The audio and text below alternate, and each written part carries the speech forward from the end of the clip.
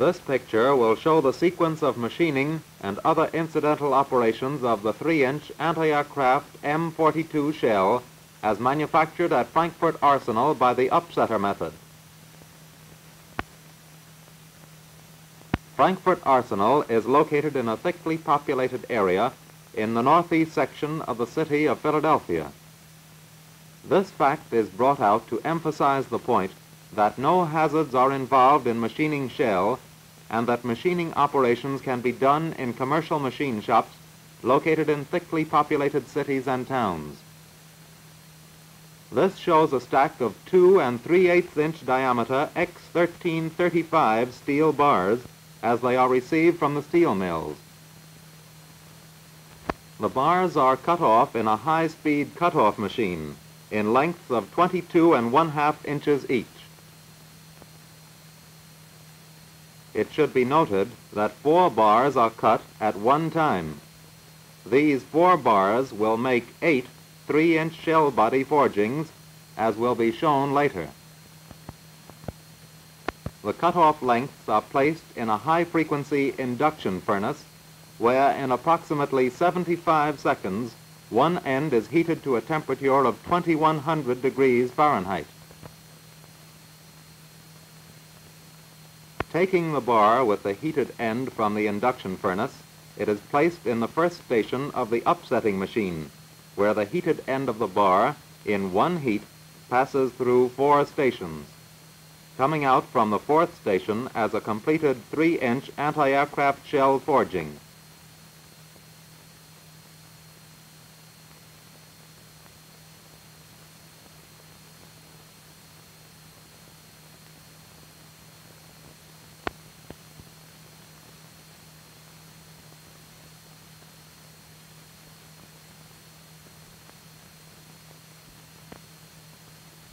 The interior cavity of this forging is finished to the finished drawing dimension size.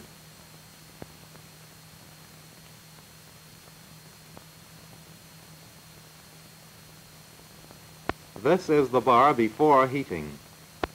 This shows the cross-sectional shape of the bar after passing the first station, the second station, the third station, the fourth or final station.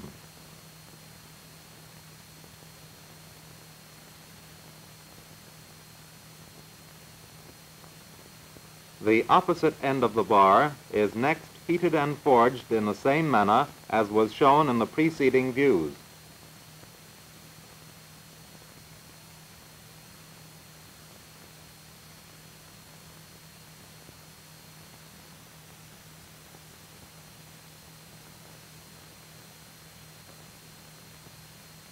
This shows the forgings after completion on the National Upsetter. After the forgings have been completed on the National Upsetter, they are placed in a vertical crank press where they are sheared.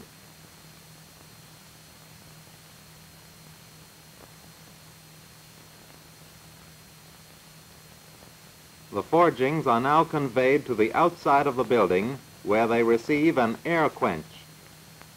When using X1335 steel, if the forgings are given an air quench, as shown here, heat treatment becomes unnecessary because the air quench improves the physical properties to the extent that they meet the minimum physical properties demanded for a high explosive shell.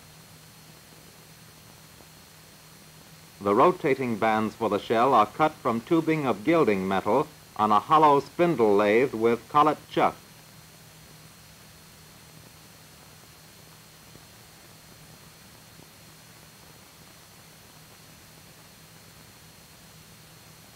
The bands are next annealed.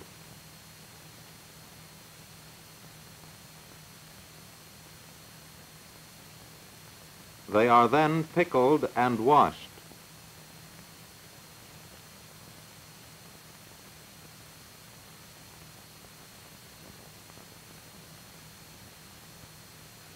A percentage of the shell is selected from which tensile test specimens are taken. The test specimen is cut from the walls of the shell. It is machined to the standards of a .505-inch threaded test specimen.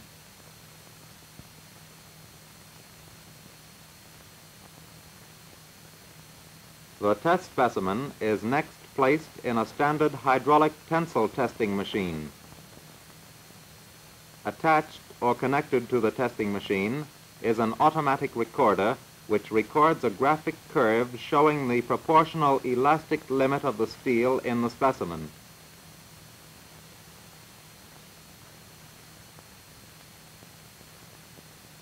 When the proportional elastic limit has been determined, the recording instrument is detached from the testing machine.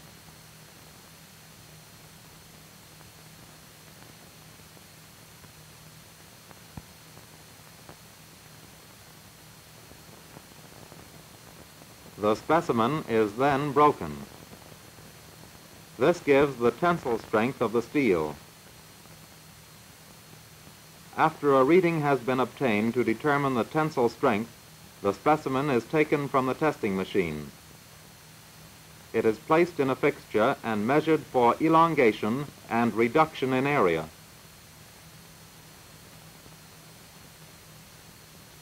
The combined results of this test give the physical properties of the steel and determine whether or not the heat treatment was satisfactory.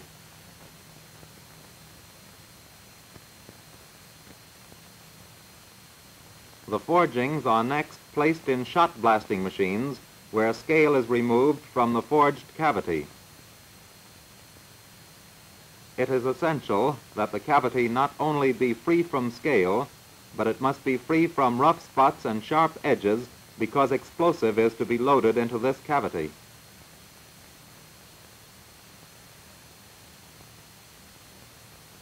After the forgings have been shot blasted, they are placed on conveyors which carry them into the shell machining shop.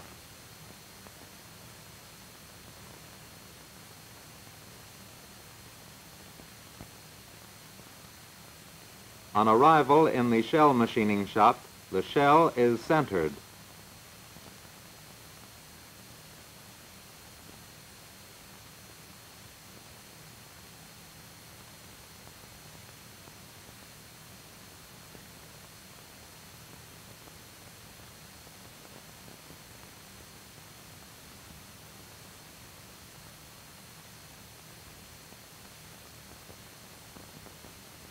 In the next operation, the shell is faced on the open end for rough depth of cavity.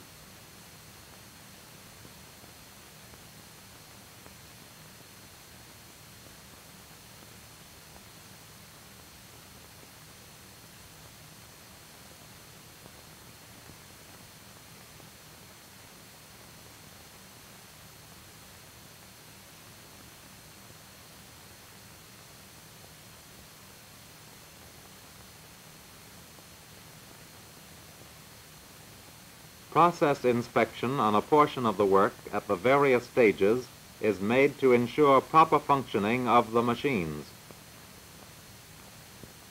Next, the shell is finished turned on a vertical lathe.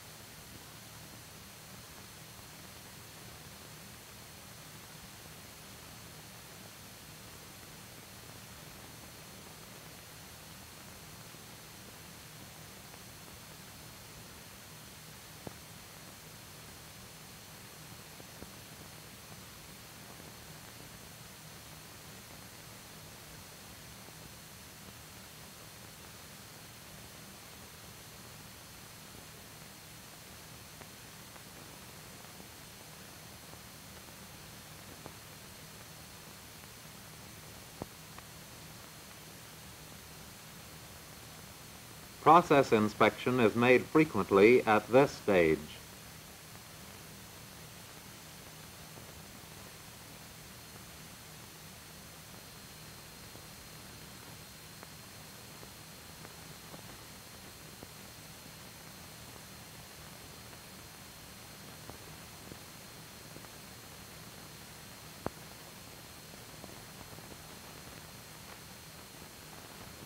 From here, the shell goes to a drilling and tapping machine where a set screw hole is drilled and tapped.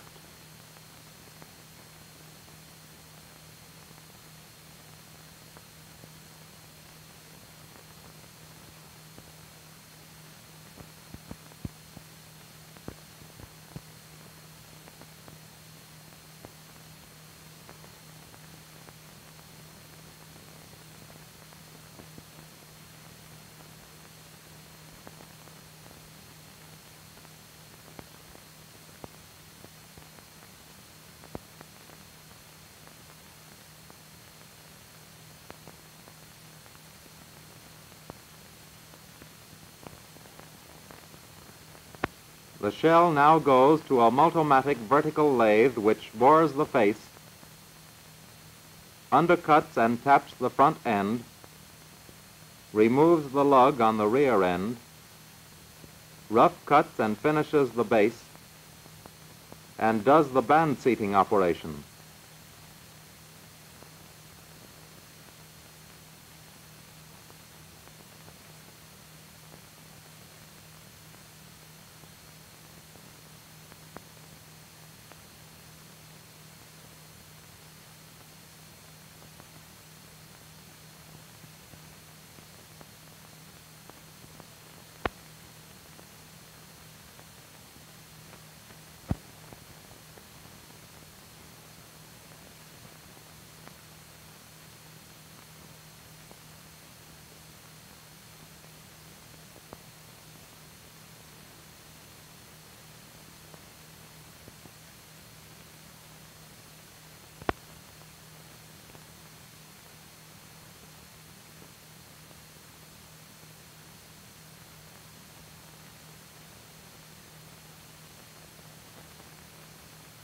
This shows the shell as it comes from this machine with the mouth undercut and tapped.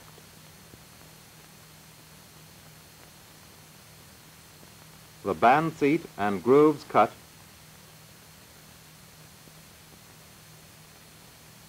and with the base finished. In the next operation, the shell is notched. This notching is to provide points at which the fuse can be staked in position.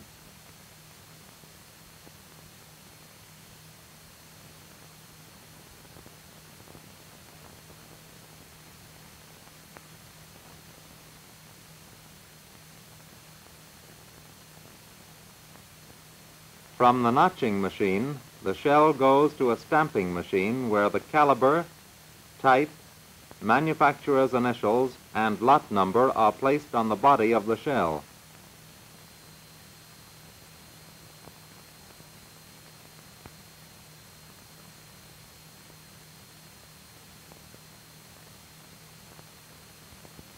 After stamping, the shell is placed in a knurling machine where the band seat is knurled.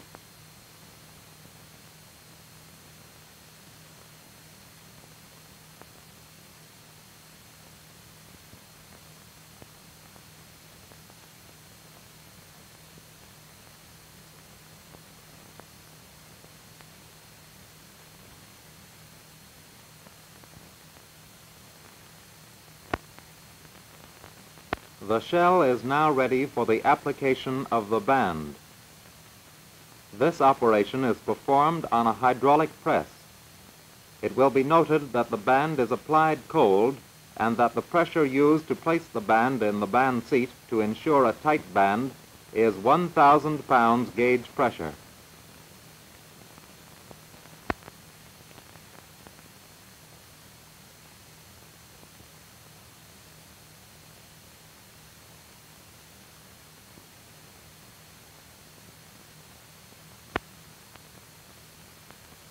After the band has been applied, it is turned to finish size. The machine used in this operation is semi-automatic, and its capacity is approximately 1,000 shell per 8-hour day.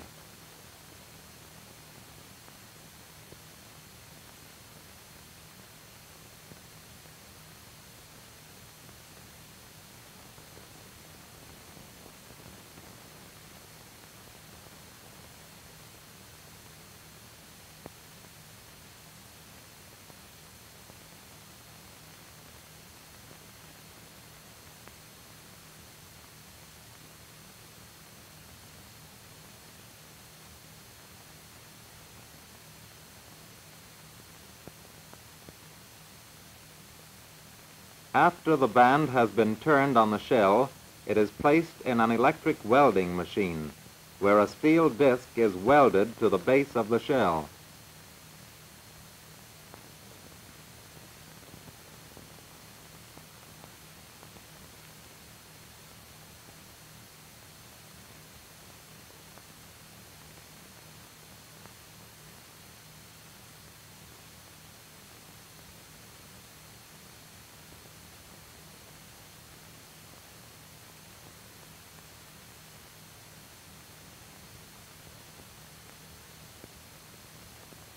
It will be noted that the disc is securely attached to the base by an overlapping spot weld.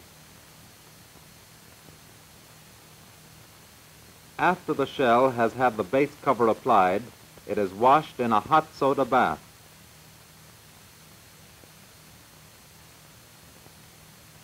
It is then rinsed in clear hot water to remove all grease, dirt, and other foreign matter. The shell now goes to the final inspection table, where it is gauged by the inspector for the following principal dimensions: thread at mouth,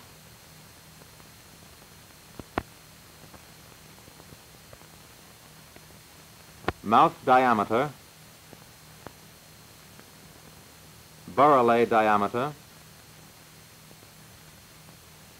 diameter of body, diameter of band,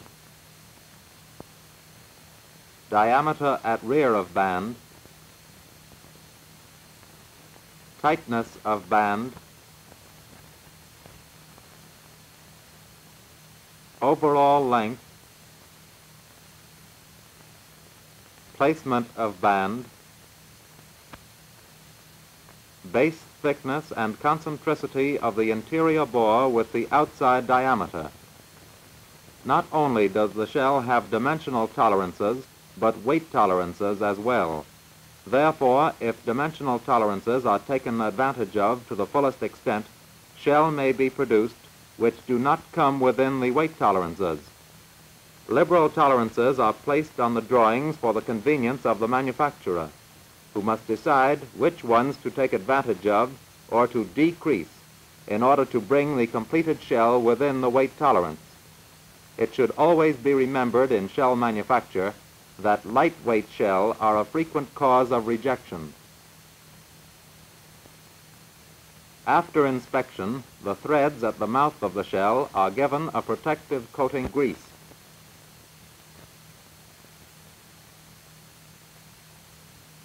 The set screw is inserted in the locking pin hole.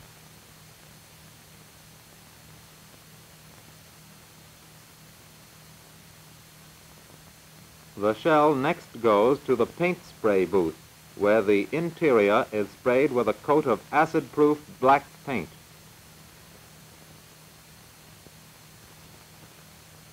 The exterior is given a protective coating of clear lacquer.